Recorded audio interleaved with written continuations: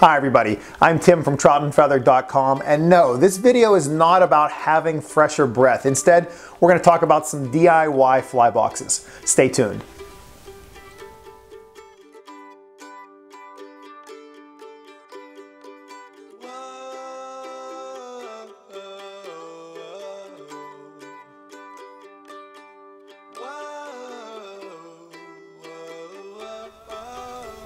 So I can blame my fascination with fly boxes on my buddy John Dunn. He's been a friend for over 25 years, and he is a DIY guy to the most extreme. Ever since day one of meeting him, it was obvious he was looking to make or find the perfect fly box. And ever since that day, I think I was too. Well, John, I hate to burst your bubble, and I think you already know this, but there's no perfect fly box out there, but I know we'll keep searching. It seems like just whenever we have that perfect box that's gonna meet all of our needs, enter another style of fly fishing, and it just throws things awry. Well, during this video, I'm gonna take us down two paths. Path number one is kind of the obvious one. It's when we take something like an Altoid tin and then repurpose it into a fly box. Whereas path number two is where we take a fly box already in existence and improve upon it. Now I'm going to show you close-ups of these in a bit, but just to kind of talk you through why you would even want to do this. Hopefully the obvious is you have all these containers lying around and you think, maybe I can use those for fly fishing. And the answer is you probably can. And for starters, if you are already doing this, please just stop listening right now, pause the video, and add a comment down below in the comment section, because I would love to hear about some of your ideas and some of the boxes that you have repurposed. If we're connected on Facebook, please make a post to your page of a picture of one of your boxes and then tag me so I'm aware of it, because I know there are probably some just extremely creative ideas out there. Well, to talk about the Altoid idea, and I know there have probably been a million fly fishermen and fishermen out there over the years that have used Altoid tins. What's great about this box is it's really small and it fits just about anywhere.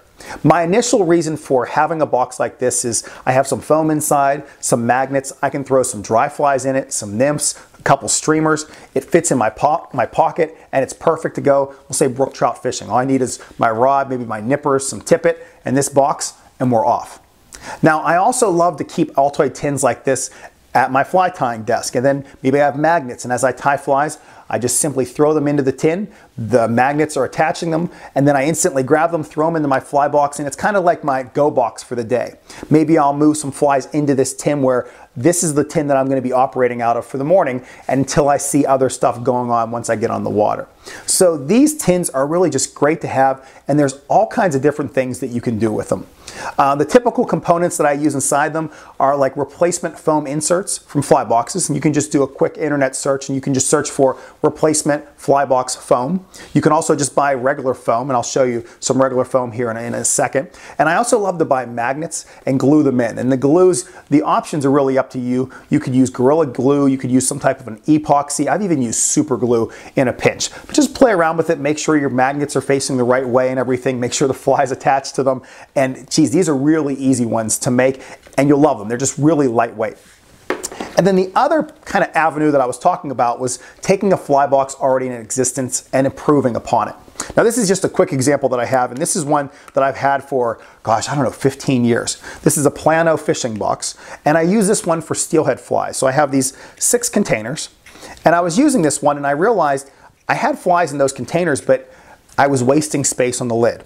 So I immediately just grabbed a piece of foam. We're just talking some really thin foam. I grabbed the hot glue gun and I hot glued 6 pieces of foam on the cover. So I have room for, we'll say, maybe egg flies, some soft hackles, and then bead heads up here.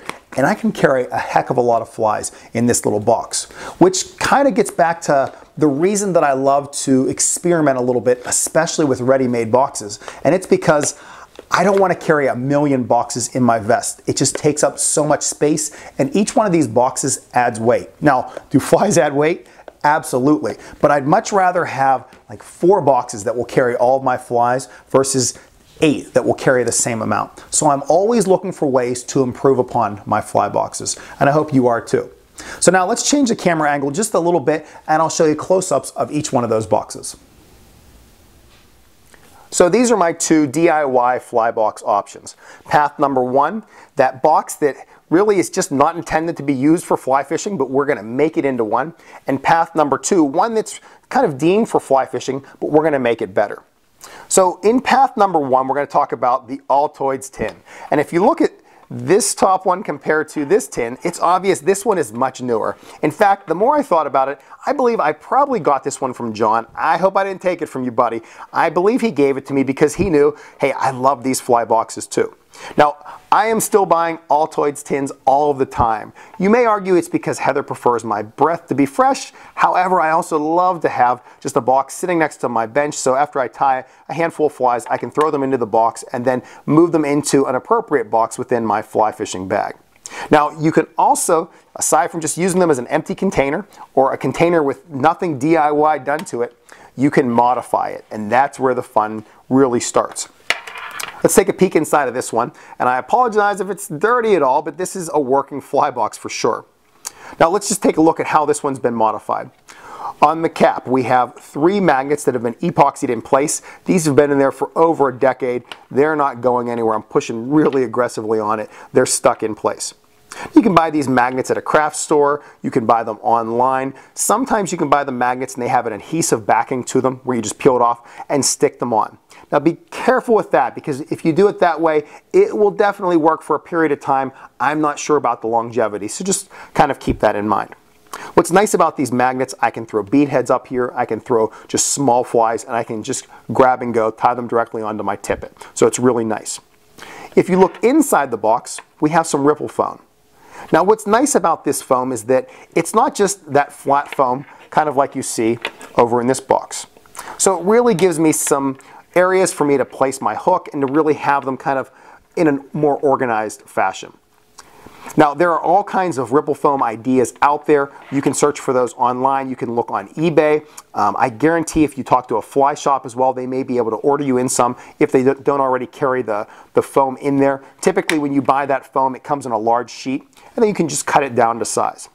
So this is really just a nice little option. It's great to have this Altoids tin that I basically got for free, and I just modified it accordingly. I use this one quite frequently. I love to have it as a working fly box. Basically, I'll have it loaded. In this one, really I'll have it loaded, maybe we'll say for the sulfur hatch, where I'll have some emergers, I'll have some duns, I'll have some spinners, then I'll have some sulfur nymphs ready to go here. So whenever that sulfur hatch is on, I have this box. It will say sulfurs across the top in Sharpie, and I'm ready to grab it and go out the door. Now the next path that we're going to talk about is when we have a box that's kind of made for fishing. Now you could probably argue and say, is this box really a fishing box? Well, it is. It says Plano on it, P-L-A-N-O. So I'm 99% sure they mainly sell to fishermen. Just fly fishermen? You can argue with me there. But this is a box that I love to use for steelheading. So I like to put some various steelhead flies in here, and as I was using it, I realized, geez, I could just get more space out of this cap. Now, the first time I put it on, I'm not sure if you can see any of the leftover, I tried to super glue these pieces in, and they worked well for about a season, then they began falling out. I didn't like that. So I hot glued them in, and they've been in here for over 5 years with just a hot glue gun. Could I epoxy them? Sure. You may even be able to use some UV glues now, because once you use that UV glue, it will, I think with the flashlight, it will hit and kind of cure it through this cover. So I may be trying some solaries through this method in the future. But don't just look at my box and say, geez, I need to get one of those Play-Doh boxes to then enhance the cover. But think about the fly boxes that you use right now. When you open them up, is there a section for your flies? And is there a cover where you can put more flies? Because if I look at this box, I'm probably going to be using maybe soft hackles. I could put wet flies in here. I could put dry flies in here. But you can see you can really just get so many more options on this cover as well. So this was just a quick sneak peek at 2 of the DIY options that I have that I'm currently using. There's about 4 different boxes that are DIY that I love to use, but I want to get your creativity going. So now let's change the camera angle one more time. I'll talk just a little bit more about this, but I really hope that you're thinking, let me look through my boxes. How can I improve upon them? Or are you gonna run out and grab an Altoids tin if you haven't already? Or is there something else that you think, you know what? I'm gonna go with this one, and I think this will work for my box.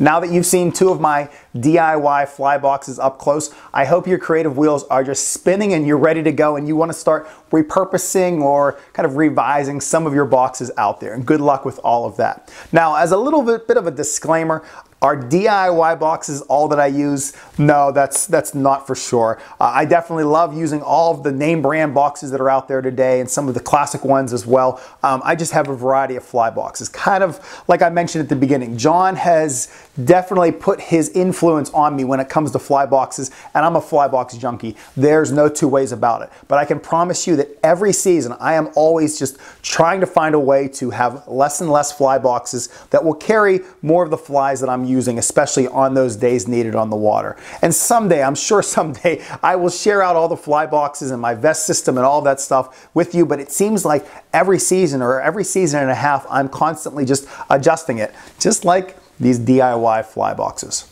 Well, thank you so much for watching this YouTube fly tying, or we'll say a fly fishing video. If you have any questions or comments, you can email me at tcammisa@gmail.com, or you can leave a comment down below in the comment section. And again, I really encourage you to do so. If you'd like to watch more videos like this, please check out my website, which is troutandfeather.com. I also am found on Instagram and on Facebook. And if you're on Facebook, please connect with me. Trout and Feather does have a page. Like that page, and once you've liked that page, post your pictures of your DIY fly boxes. I can't wait to see these after this video posts. I'm just sure that there are so many great ideas out there I haven't even thought about yet, and I'm gonna steal your ideas. So please do that. Well, once again, everybody, thank you so much for watching this video, and I'll see all of you next time.